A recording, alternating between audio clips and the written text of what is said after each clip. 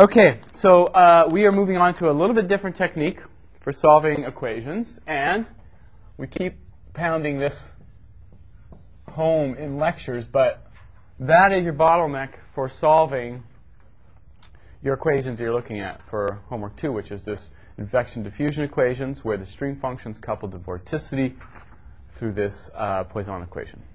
Okay? Now, what we've been talking about so far is say, well, I can just discretize this thing, get it down to that, ax equal to b. Then it's fairly easy to solve. I can use various techniques, including Gaussian elimination, which will cost me order n cubed, and LU decomposition, which will be order n squared. And so, you know, I have a technique for actually getting the solution to this. But perhaps I want to even go faster. And you do, if you can. And so what are some other alternative techniques? As I said, people have worked a lot on this to do stuff. Grab one on the way in. Get a donut. Okay. So what I'm going to introduce today is the Fourier transform.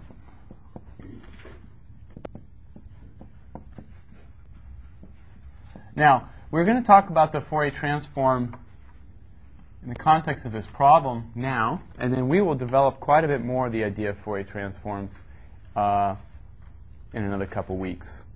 We're going to talk about what are spectral methods, and spectral methods is one of the things that I use all the time, are very fast, efficient methods for solving things, because what's going to happen with Fourier transform, n log n. I'm going to be able to solve that problem, n log n. Now, if you've ever plotted n log n is almost constant. I mean, you take n a huge number, and this will be like 5. Try it out. Go plot log n and take n to be 1,000. This gives you a value of 8, or I don't know, something. It's not very big. So it's almost so close to being almost growing like n. So when you look at your operation count for these 3 methods, you have this one here that almost grows linearly with the size of n. LU is going to do something like this, and Gaussian elimination is going to go way up. So if you have a large matrix, you know, you're comparing those 3 sort of computational times. So this is going to be a tremendously fast method for doing this. This is as fast as you can solve this problem. Okay? Nobody's being able to beat this. You can beat that. You write a ticket to wherever you want to go in terms of an academic position. All right? All right. So just keep that in mind. So just in case you want to like set high goals for yourself. There's a high goal right there. All right. So Fourier transform. Typically, the Fourier transform is defined on some interval, mathematically at least, from negative infinity to infinity. But for all practical purposes, we're actually defining things on an interval negative L to L. Okay? So we have to just keep that in mind, that the way the Fourier transform is defined is on this infinite domain, but we'll cut it off. As a consequence, what's going to happen is here, boundary conditions are just imposed at infinity and minus infinity. Here, because the way this works, because we're on a finite domain, we're going to have to impose with Fourier transform periodic boundary conditions. Okay, and I'll show you why in a minute. All right, so let's define the Fourier transform. The Fourier transform, so basically takes a function from physical space into what's called spectral space, or what I'm going to call it, you take a function f, its Fourier transform is defined as capital Fk, and so what you essentially do is you multiply your function f by e to the ikx times dx, integrate from negative infinity to infinity, and you get out your Fourier transform variable. And now it's in Kth space, which is wave number space. What do I mean by wave number space? What is e to the ikx? E to the ikx, if you decompose it, k and x are both real numbers. This is nothing more than cosine plus I sine. So what this is here is nothing more than oscillatory behavior. And you're integrating, you're going to take this, and this is a function of all k values. So essentially what you're saying is, let's take this function, now represent it in the space of oscillations in some sense. So what I mean by wave numbers is you take something in the spatial domain, and you say, let's decompose this into its frequency components. Okay? So in other words, what makes this up is a bunch of cosines and sines. This, in a sense, is Fourier's fundamental contribution to mathematics, which he basically did, which was he said, look, I can take a function, any function, and I can represent that function as just a sum of cosines and sines. Okay? Started the field of Fourier analysis. Very important contribution. And so now you can think about structures like this as being a collections of cosines and sines, in other words, which all have a certain frequency. And you see here, I have a continuous set of frequencies in this setup because I am integrating, and k is just a variable that can go from 0 to infinity, or negative infinity to infinity.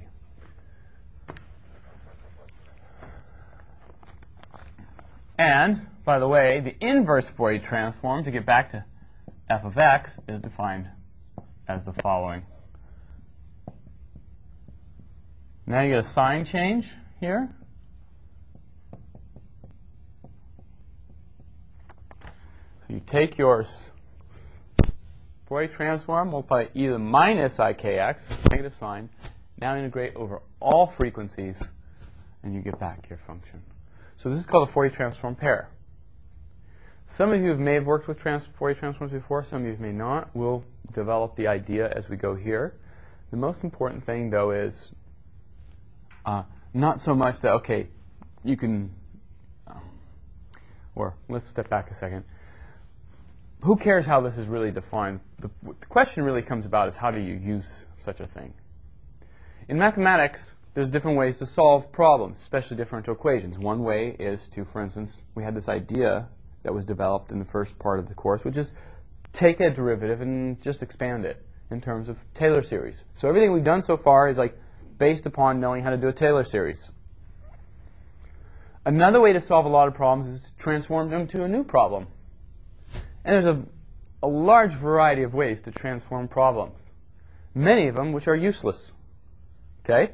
But the Fourier transform turns out to be this one that's incredibly powerful. Why is that? Well, we're going to talk about that in a minute, but here's the definition. You take your problem, and you're going to just apply an integral transform. You get a new problem. Now the question is, can I solve the new problem? Otherwise, why do a transform? The whole idea is that if I can transform it to a new problem, and if that's simple, and I can solve it, let me say, okay, all I have to do now is transform it back then. Okay, so what makes this beautiful? I hate using that word with mathematics. Oh, this is beautiful. It's so elegant. You know, oh, it's beautiful mathematics. That's kind of corny stuff. And so when I hear it at conferences, I'm like, oh, stomach. It's cool stuff. It works out really nicely. Beautiful is a little bit of a stretch sometimes. But I guess it's all, you know, some people think of it differently than me. That's fine. They're wrong. But, okay. Anyway. So now watch what happens. The most important thing that we have to deal with is derivatives when we're solving differential equations, partial differential equations. Okay? How did we deal with derivatives before? What we did with derivatives before is we took this thing and said, well, that's a slope. Rise over run. Delta y over delta f over delta x. And by doing that, you write down this difference formula. And that's how you do a slope. And that's what allowed us to start thinking about solving things with shooting methods, or this direct solve method, or even how we want to think about solving these advection diffusion equations. So now, what I'm going to do, show you the power of the Fourier transform, is say, let's just Fourier transform the derivative. So, I'm going to represent the Fourier transform with a tent function, or put a tent over it. That means take the Fourier transform of that thing. Well, let's use our definition.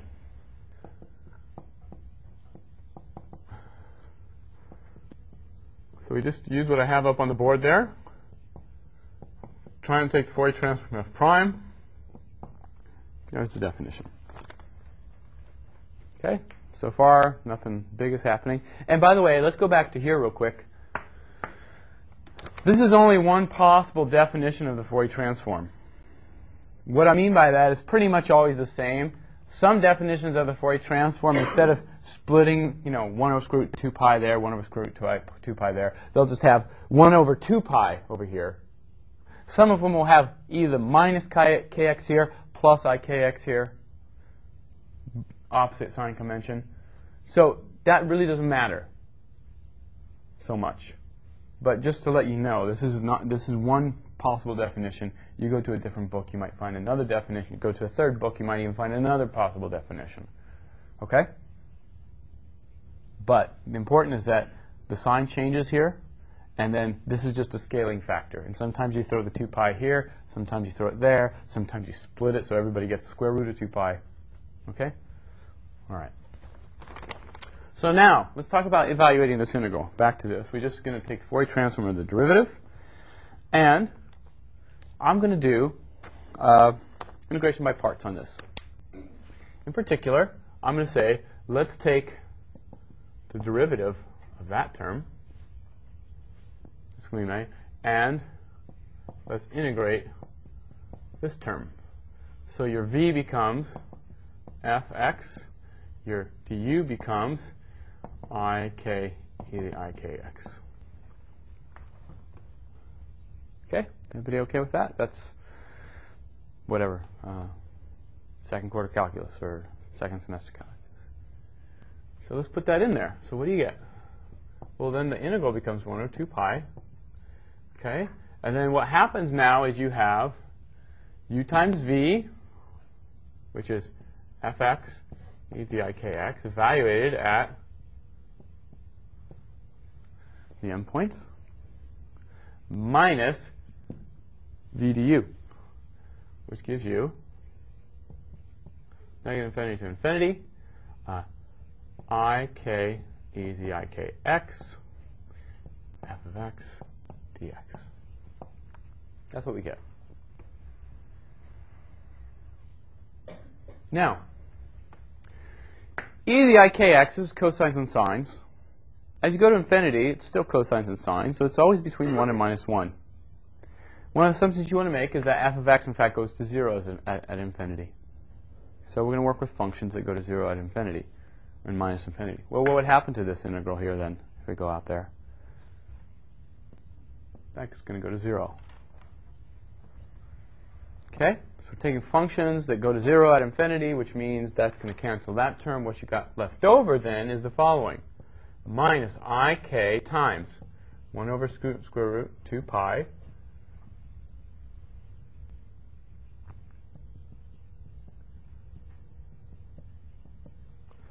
that right there.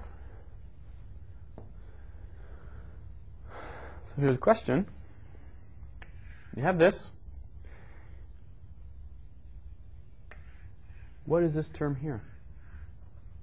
Isn't this the Fourier transform of f? That's the definition of the Fourier transform of f. So this whole thing comes out to be minus ik f hat.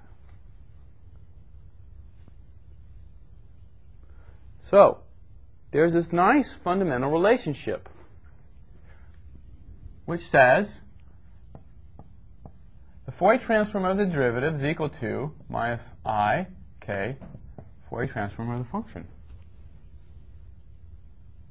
Okay? That's the result we get there. By the way, let's come back 1 second here again and say, if we're working on a finite domain, negative L to L, which we are in practice, what we really need for this condition to come out is that we need, first of all, this thing to be periodic on the interval. So we want to choose k values so that this thing is periodic on the interval. So at the edges, they cancel out. But also that the function is periodic. So in fact, that's what we're going to acquire. When we start solving these things with Fourier transform methods, the Fourier transform method essentially is going to assume periodic boundary conditions. Here's why. We're imposing it. We're saying if they're periodic, this goes out to 0, I still keep all these nice relationships. It's also kind of clear why, because you're doing essentially expansion in terms of sines and cosines, which are going to be periodic on some domain negative L to L. So what you're saying is take a function, represent it, not in the wrap sense, but represent it in sines and cosines. Okay? I'm glad you all got that, because I'd be really sad if you didn't know what representing was. Represent baby, baby. Yeah, okay. See? Not bad. Sometimes, I tell jokes in my other class and just sit there. I hate that. Makes me think I'm not that funny. I know I'm not that funny, but I like to think I am sometimes. All right. That's what's fundamental. Because now what we have is we have a relationship between the derivative and the Fourier transform of the function itself. We can, in fact, generalize this. Think about this. What is the Fourier transform of two derivatives? Can you guys see that, actually? Probably can't. Let me just start that over here. We're going to use this, step this up a little bit and say, okay, Fourier transform of two derivatives. Well, what do you get? Well, isn't that the Fourier transform of one derivative of f prime? So what do we know about the Fourier transform of one derivative of a function? Well, I have this result over here which just says, oh, I get minus ik times, I'm just using that previous result. Take this function here, the derivative of it, take its Fourier transform, I get back minus ik times Fourier transform of that function. Well, what is that, though? Fourier transform of the derivative, well, then I can use what I had before. So this then gives me, in fact, minus k squared prime.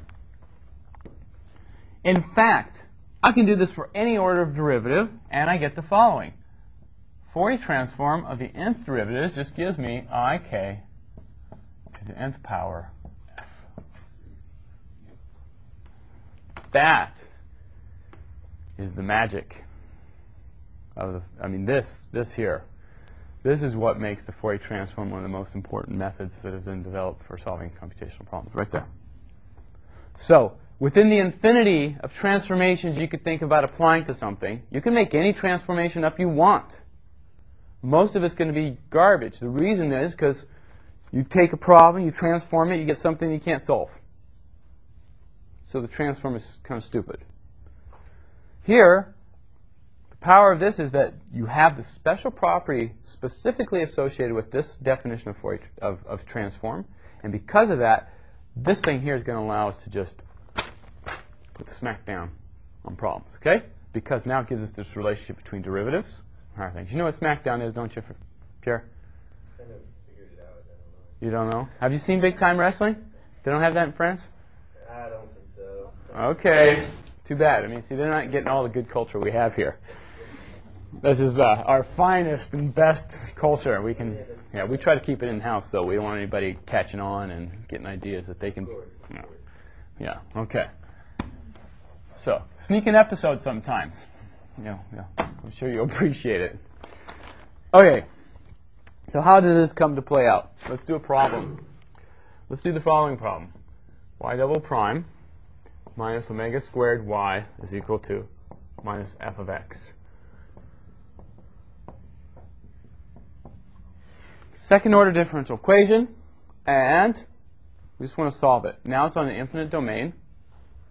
And you have some different methods for solving this that you could also solve it besides the Fourier transform. But what we're going to do is talk about how do you solve this with a Fourier transform. Well, transform it. What do you get? Transform the whole equation. You get y double prime transform minus omega squared y prime. And by the way, when I take the transform of this is just a constant. So I can just take it out of the integral. So I just get back this is equal to minus f transform. What do I know about the second derivative? Second derivative is minus k squared transform of y.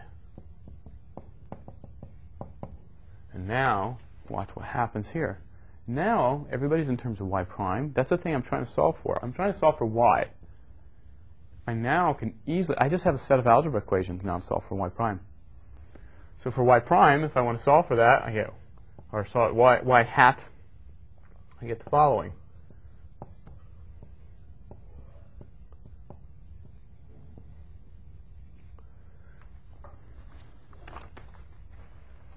There.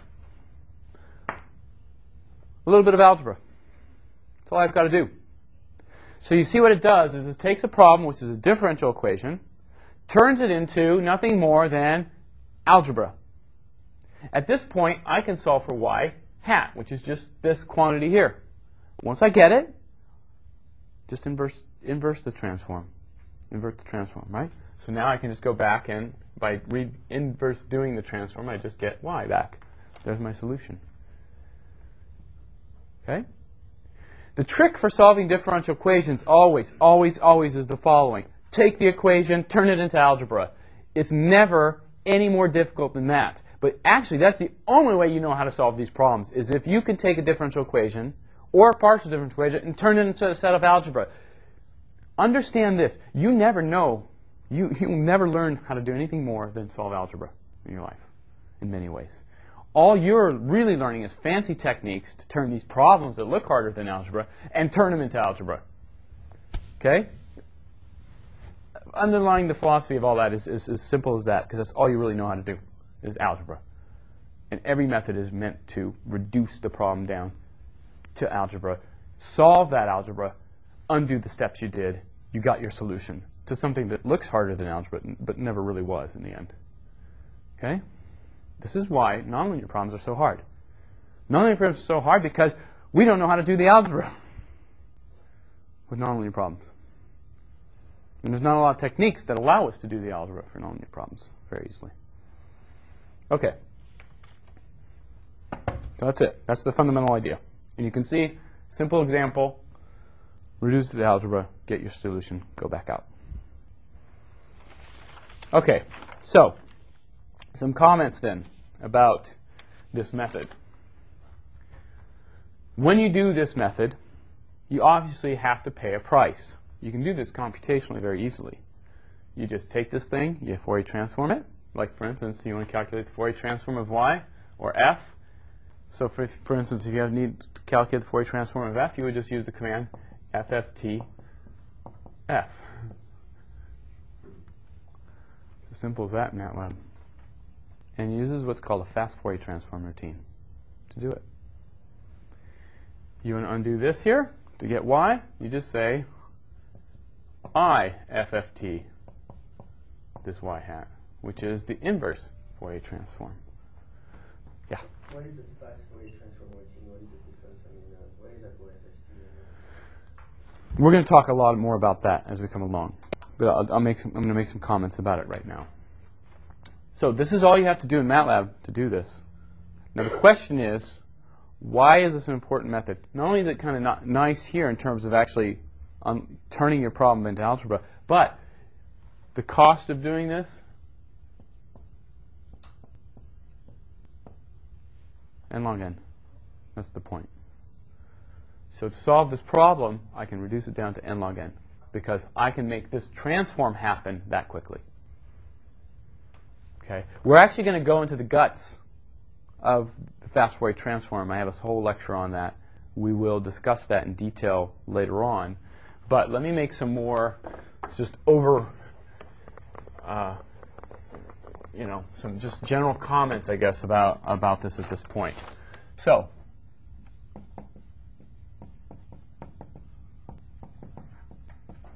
fast Fourier transform.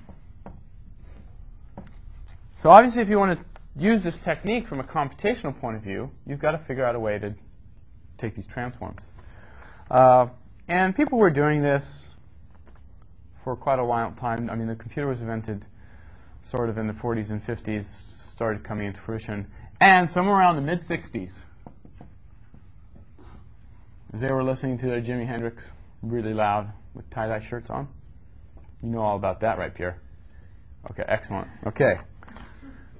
These two guys, Cooley and Tukey,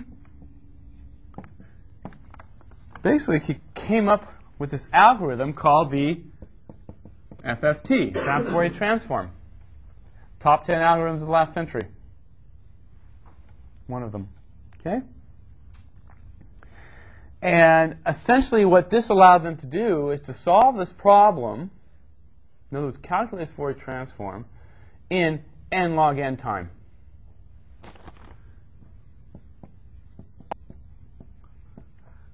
Making them complete studs. Okay?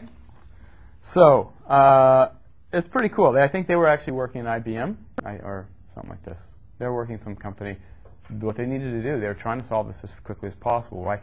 Back then, their computers were slow. Right? You take the mid-'60s, think about the computer they had on their desk, if they had one, or if it took up a whole room. I mean, it's amazing, like how slow this was. I mean, you could take, I don't know, you could take any of your cell phones, and the computational power in your cell phone chip is probably, 100 times what this was. So if you're trying to do a computation, this is what you had to work with. So speed was even more critical then than it is now. Now we have the luxury of, oh, this code's not that big. I don't care if I'm doing it the most inefficient way. Press return. So I have to wait 5 seconds instead of 3. Big deal. That's how our computational power has grown for a lot of computations. But back then, this is not the case. Okay, is this a day, 2 days, or is this 10 days? Okay, so very important. So here's what here's some of the important features of this thing. 1, operation count. And actually, this is probably the most important feature.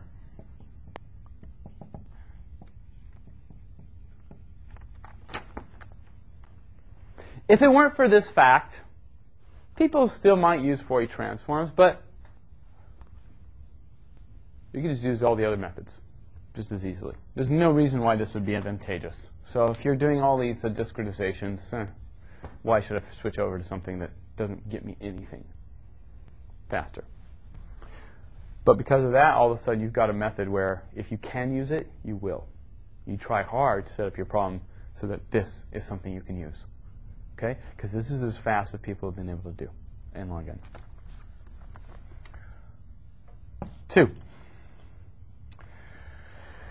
The transform, from a theoretical point of view, is defined on the interval negative infinity to infinity. But we have to define it on negative L to L. And remember that we have this e to the ikx here. That's the transform kernel. Right? We multiply the function by this and then integrate. This is nothing more than oscillatory. And what this implies here is that you have to have periodic boundary conditions. Okay? So it's another important feature. Now again, you may ask, doesn't that seem kind of restrictive? It can be. For some problems, this just is not going to do the trick for you. But for instance, the kind of things we're looking at, there's advection, diffusion, vorticity in the atmosphere. You can think about it, suppose I'm looking at some vorticity floating around in my grid. Well, maybe out at my boundaries, there's no vorticity out there. So essentially, it's periodic boundary conditions, but my solution is pretty much 0. Or 10 to the minus, let's say, 6. Well, who cares if 10 to the minus 6 is talking to the 10 to the minus 6 over here? That's not a big deal. You're not making that much error in doing periodic boundary conditions. So as long as all the critical behavior is happening well away from the boundaries, then this doesn't matter. And that's often the case for a lot of examples that we want to consider. Okay? The key to getting this low operation count is a factorization process. They take a problem of size n, and they break it up. This is their algorithm. This is what they came up. This is the thing that revolutionized the use of the Fourier transform. They created an algorithm that was basically based on the fact that you had this sitting there. And they were able to say, take a problem with n points, n values that you have, it's an array of n points, and break it up into 2 problems, each of size n over 2. Take the problem of n over 2, break it up into 2 problems of size n over 4. Take each one of those, size n over 8. So you take your whole problem, you keep breaking it down and factoring it out, and what you end up solving then is a bunch of 1-by-1s. N 1-by-1 problems versus an n-by-n problem. And in order to do the factorization all the way down like that, you have to have 2 to the n points. So if you break up your domain, the total number of points will be 2 to the n, where n is something you determine. So you can have 2 points for 8, 16, 32, 64, 128, so forth. Now, with that said, let me back off that statement slightly. A lot of people have worked very hard since when this originally was developed in the 60s, and in the decade or two past that, people always use these 2 endpoints. But now, people have worked very hard to say, just give me a number of points you want. 100? I know it's not 2 to the n, but I will basically set up the routine to take care of the problem. And it still can kind of, pretty much now, don't even have to give it 2 to the n points, and it will still do your computation at n log n. So they've worked hard at basically, instead of making it fit this, they say, okay, if you've got 100 points, I'll find a way to basically factor it out nicely for you so that basically you're still doing n log n. And the final thing, which is actually another big win, is it has what's called spectral accuracy.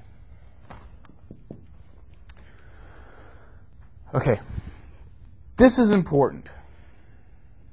When we did the finite difference routines, we said, hey, why don't you use the central difference schemes that's ordered delta t squared accurate, or delta t second order accurate, fourth order accurate, things like this. Spectral methods have what's called infinite order accuracy. So from the viewpoint of the Taylor expansions, this is much, much better. They're still not completely accurate, but they have accuracy properties that are just far exceed any of your discretization that you would do with Taylor expansions. Okay? So this is a huge win, that's a huge win. Those are the 2 things that make this such a vital piece to doing things. Okay. I was going to make one more comment about accuracy. I don't remember what I was going to say. I know it was important. I'll come back to it if I think. In fact, why don't you guys take a little break, get up there, get a donut, sit back down if you want, and then we'll continue. I'm going to just erase the board. And you guys can, no? Nobody's going to take another donut? Come on. No? Come on. Don't be shy. I'm not looking. You can even sneak. Well, there you go. All right. I brought a lot. There's still a lot in there. So go to town. Yeah. You can finish it off for me? In fact, let's just do this on TV. Let's see if you can take the 6 donuts down all in one.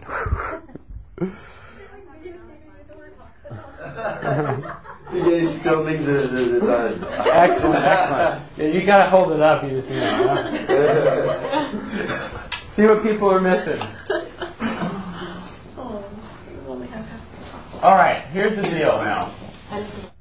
With this established, let's come back to what we want to solve for this problem. Okay? Which is, we want to solve this.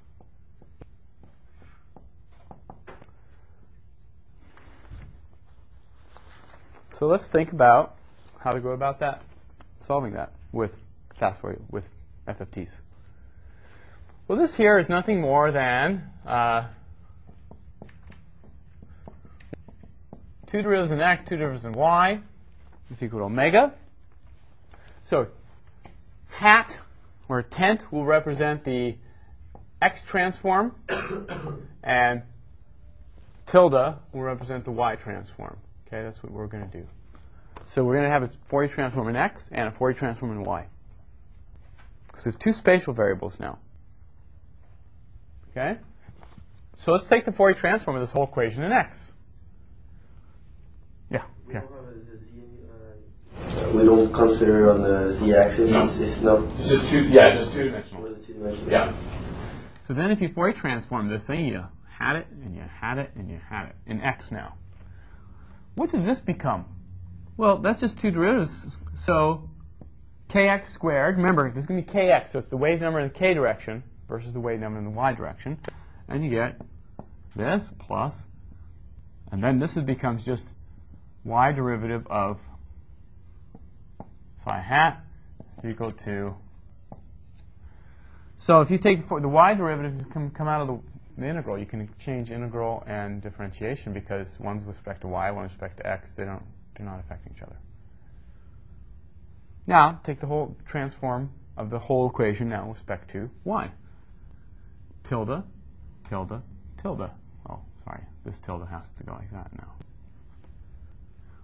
Well, this stays what it is because that's just a constant now. This now, taking the Fourier transform in y, or two derivatives in y, that's going to pop out a minus ky squared.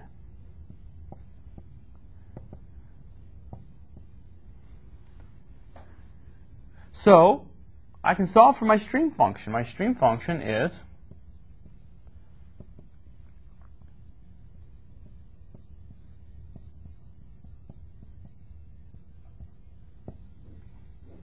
that's it. Again, it turned it into algebra. All right? And, by the way, what do I need to do then to solve this problem? All I need to do is calculate the vorticity, its Fourier transform in x and y. So I really need a two-dimensional Fourier transform. That's easy. FFT2 for two-dimensional Fourier transform, omega. That's it. Piece of cake. How's it donut? Good. So you take the Fourier transform, you divide by this, and then you inverse Fourier transform this. How do you inverse Fourier transform this? You just say IFFT2, the stuff. Done. Simple as that. You want a three-dimensional Fourier transform? FFT3. And in fact, MATLAB allows you to do n-dimensional Fourier transforms. MATLAB also has built in what's called FFTW. That is the fastest Fourier transform routine that's been developed to date. Okay? So, and that was actually fairly recent. Last 2 years, they now have FFTW as their standard fast Fourier transform solver. So, for instance, if you go to an old numerical recipes book, there is a fast Fourier transform routine in there. It's not the fastest one. FFTW is. They just tie it into this. Okay? But that's the idea of what you want to do. It's as simple as that. The only thing you have to actually keep aware of is that k of x and k of y in the MATLAB thinking, k of x and k of y now are big matrices. Right? This is a two-dimensional problem. So if kx, so I have to think about that's a big matrix, matrix, matrix. Remember, when I do this operation, all dimensions have to agree. I'm doing it component by component. So what you've got to figure out how to do is construct this thing here as a big matrix, that is a big matrix, and then MATLAB, I'm going to put a dot there and then do this. Okay, good. So you will find when you do the coding, you're going to compare a lot of different techniques. This is going to be your fastest one by far when you solve your code. Okay? So at the end, I say compare all these different methods, choose your favorite method, and I tell you to do a bunch of other things with it. Your favorite method should be this, because this is going to be a lot faster. You may have another favorite method. Maybe you like to wait around the computer a bit, not surf some more, because it's going too fast. Well, the idea is this is supposed to be the best one. Yeah? So the kx and ky are matrices. The last line is not a dividing, is a inverse of a matrix, no? This here? Yeah, well, it's component by components. That's why the dot's there. So in MATLAB, yeah, in MATLAB you're gonna have a dot because you're gonna have to do this component by component, that operation. Okay, for each component of W and each component of. Yeah. Because remember, this is now W is a bunch of points all over here. So for each point, you have to say what's my kx and ky there, divide by it. Now we come to the technical issues that are a little bit difficult. One. What happens if kx and ky are both 0? We say it will be. Well, you can divide by 0. that's a problem. Your computer will stop right there and say, divide by 0 problem, take care of it. Okay? So, that's one issue that we have to take care of. So we have, for the FFT method, to this problem, we have to take care of the divide by 0. How do you take care of that? Well, the way you take care of it, you say, when k of x, there is some value of k of x. This is, remember, going to be some matrix or vector. Whenever this thing is 0, well, why don't you just make it like, I don't know, 10 to the minus 6 or something like that. It's pretty much 0. And in fact, you're squaring it, so 10 to the minus 6 is like 10 to the minus 12. It's like making numerical round-off error. But as far as the computer is concerned, it's like, I'm not dividing by 0. Your error in doing this is only like 10 to the minus 12. Same thing with ky. You find out the component that's 0, and you say, I'm going to replace it by that. Okay? Standard trick. This is what kind of makes the coding and programming interesting, as you're finding with homework 1, I hope, is that there's a lot of little massaging of things you've got to do to make it work. And a lot of things you've got to figure out to make it work. It's not sort of like black box. Let's take this, do it, boom. It always works. It's like, oh yeah, I got to do this and this, and oh yeah, now, and then you get it to work out. That's one issue to take care of, though. If you're Could we just avoid the point that where it's just like not considering and then approximate between points around it afterwards? Well, what happens is when you Fourier transform, it says the kx equals 0 component. Yeah. Remember, you're basically expanding in things like this. So when k of x is 0, that means cosine 0. That means 1. You're saying you can't avoid that one. That's one of your most important Fourier components used in the problem. Does that make sense? No? No. Okay, let's talk about this more later, because it gets back to Fourier analysis that we can come back to. But yeah, the k0 and kx0, ky0 are very important modes that you can't get around. Second most important point, this will be very important, so if you're at home, the guys in the camera, you better listen. This last piece is key. You're solving, did my hand gestures look menacing enough or very important enough? Listen, very important. We're solving this, right? Now, I'm going to ask the following question. Suppose I have a solution to this. Sign on. So that's my solution. What if I add a constant? Is that now a solution? Throw it in there. It's 2 derivatives in x, 2 derivatives in y. Oh, it just goes right through that. And remember, what is a string function? The derivative of the string function x and the derivative of the string function y gives us our components of velocity in the u and v or in the x and y direction. So all we care about really for this is the derivative. So if I add this constant, it doesn't make a bit of difference. Everybody agree with that? But we're trying to solve this problem. And let's go back to when we discretize. We already wrote down the matrix A that does this for us. Now, what we just said is, in fact, if I can add a constant c for it, how many solutions do I have for this? Infinite number. For every c, that's a solution. Now, when I do this, how many solutions do I expect if I expect this to work? If I do Gaussian eliminations, I expect one unique solution. How many are there? Infinity. So, what's the determinant of A?